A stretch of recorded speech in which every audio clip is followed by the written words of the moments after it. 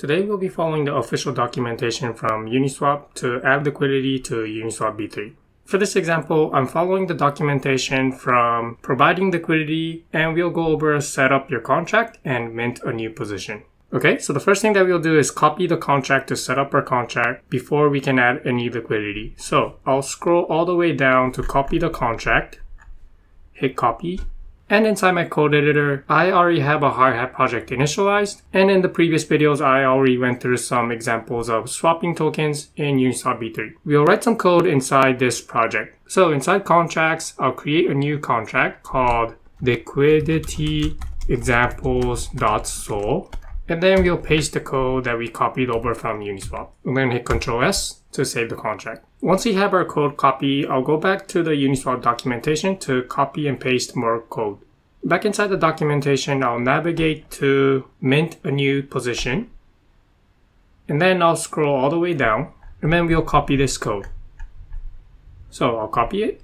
Back inside my code, I'll paste the code that we just copied, and then hit Ctrl S. And that completes the code example that we're going to be executing. We'll be making some modification before we call the function mint new position. So first of all, if I try to compile it, so I'm going to open my terminal and then type npx hardhat compile. You can see here that the contract failed to compile. And the reason it failed to compile is because it's trying to access a Solidity contract that does not exist. So let's go fix our imports inside liquidity examples.sol. Back inside my contract, I'll scroll all the way up and we'll need to fix these imports. The bottom three relative imports should be pointed to Uniswap V3 periphery. So I'll change these imports to @Uniswap/V3 periphery, and afterwards I'll also have to type contracts, and that fixes the imports, but we still have to install OpenZeppelin contracts and Uniswap V3 periphery. So let's open our terminal and then type npm I @Uniswap/V3 periphery, and also we'll need to install OpenZeppelin, so I'll type @OpenZeppelin/contracts. Now for OpenZeppelin contracts, we'll need to install for Solidity 0.7. So we'll say that the version that we're going to install is at 3.42. Okay, once npm packages are installed, we fix the imports. So let's try compiling the contract again. Inside the terminal, I'll type npx hardhat compile. And you'll notice that we get a different error saying compiler error, stack too deep. To fix this error, we'll need to change the compilation settings. On GitHub inside Uniswap V3 periphery contracts, I'll scroll down and look for hardhat config where the compilation settings are located. So I'll click on hardhatconfig.ts, and then we'll look for the compiler settings. I'll scroll all the way down, and I'll copy this. Back inside our project, I'll also open hardhatconfig.js and then paste it here. And we have now defined what default compiler setting is. So let's go back to GitHub and copy and paste this variable. Back inside GitHub, we're still inside the Uniswap V3 periphery repository, and I'm looking for a variable called default compiler settings. Scroll up, and I see it over here. So I'll copy this, and then inside my code editor, I'll paste it. And then also remove this setting. I forgot to put this compiler settings under Solidity. So I'll type Solidity, and then inside the Solidity, I'll put this compiler settings, and that should do it. Let's try compiling the contract again. I'll open the terminal, clear the logs, and then I'll re-execute npx hardhat compile. And the contract compiled successfully. Let's now write a test script to test the function mint new position inside the contract liquidity examples. But before we do that, let's make some modification to this contract. First, I will hard code the address of the non-fungible position manager. So I'll remove this, copy the address of non-fungible position manager from Uniswap documentation. Back inside the code, I'll change I non-fungible position manager public immutable, replace immutable with constant, and then we'll initialize this by saying is equal to I non-fungible position manager at the address that we just copied from the Uniswap documentation. Paste it, and then hit Ctrl S. I also want to change the pool fee from 0.3% to 0.01%. So I'll remove a 0 and change 3 to a 1. The reason why I changed the pool fee from 0.3% to 0.01% is because for this example, we're trading DAI USDC, and the pool DAI USDC with the fee 0.01% has the biggest TBL.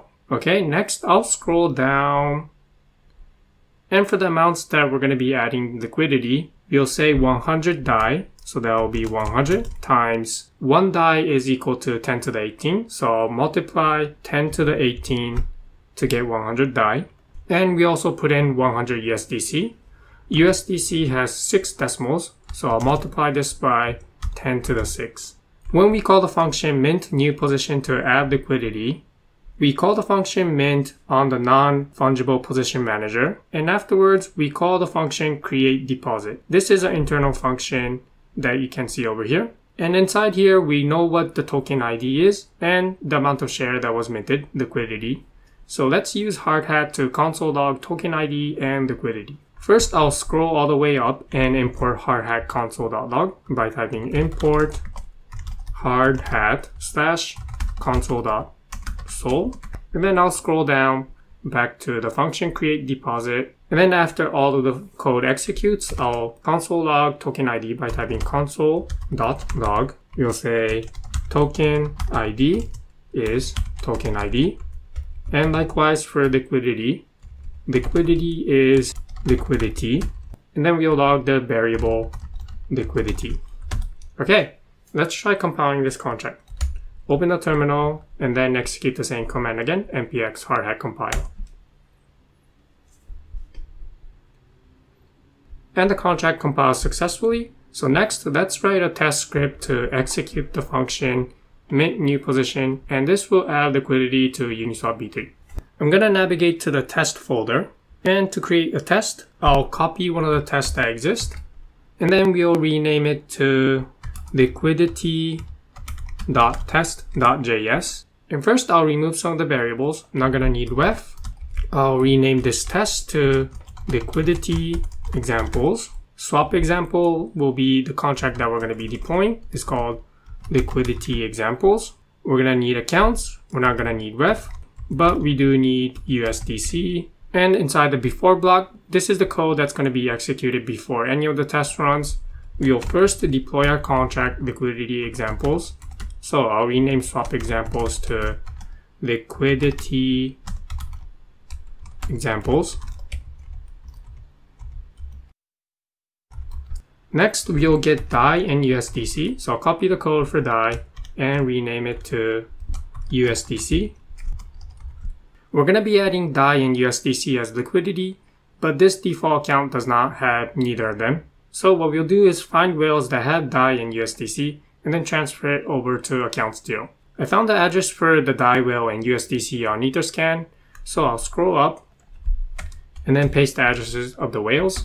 We'll need to unlock the DAI whale and USDC so that we can send DAI and USDC to account 0. To do that, I'll copy the code example from unlocking accounts. So I'll open my file folder. Under test, I'll open unlockaccounts.test.js and then copy this part of the code, paste it here, and then remove this code. And then I'll say const DAI whale is equal to.